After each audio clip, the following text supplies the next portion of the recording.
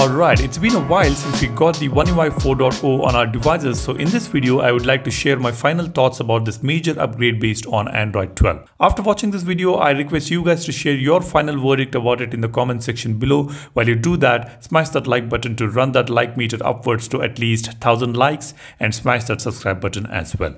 Now let me rate this UI based on different criteria. First one is animation. The animation on One UI 4.0 is pretty good. It's neither too slow nor too quick. Of course, we can change the animation scales in developer settings, but the default animation scale is pretty good. Although it's quite pleasing to the eye, there is definitely some room for improvement. I would rate animations 8 out of 10. Next, the features. We always look for new and enhanced features when we get an all-new version of Android. With One UI 4, we did get some important safety, security and privacy features, customization features such as color palettes, battery protection feature which cuts the charging when it reaches 85%, extra dim, some minor features on keyboard, new widgets. Apart from these, we got some enhancements to the feature which were already existing in Gallery, Calendar, Accessibility, Camera and Bixby routines. However, some of the important features such as extra dim, Google Discover, Object Eraser, dual recording modes, etc. did not make it to the older flagships yet. That bothers me, and I'm sure even you would feel the same if you own the predecessors. There is a lot of room for improvement in this section. Considering this, I would rate this 7 out of 10 for features. Next one is battery performance.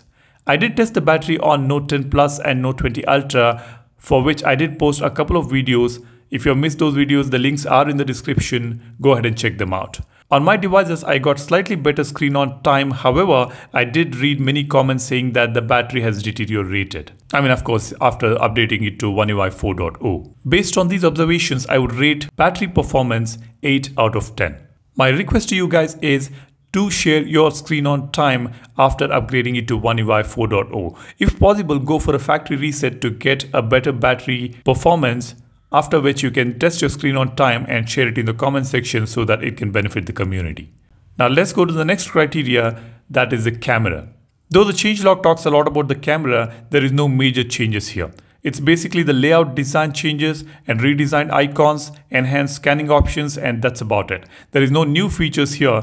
Camera scores 6 out of 10. Okay, now most important thing, how intuitive is the user interface?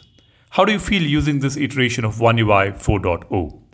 I would say it is the best we had so far. The UI is quite responsive, it's quite fluid and easy to use. I'm really loving it on the devices I have. I would rate this 10 out of 10. Okay, now the overall score is 7.8 out of 10. That's the rating we would like to give. I would like to know, what do you think about this version of One UI 4.0? Share your average score considering all these criteria. Let me know in the comment section below, and also let me know which country you are commenting from. I'm actually loving this One UI 4.0, though there are some features missing in the older devices. Overall, the usability and features are pretty decent. It's much better than One UI 3.1. That's my verdict. That's all I want to share with you guys. Thanks a lot for watching. You guys take care and stay safe. I will see you in the next one. Cheers. Bye-bye.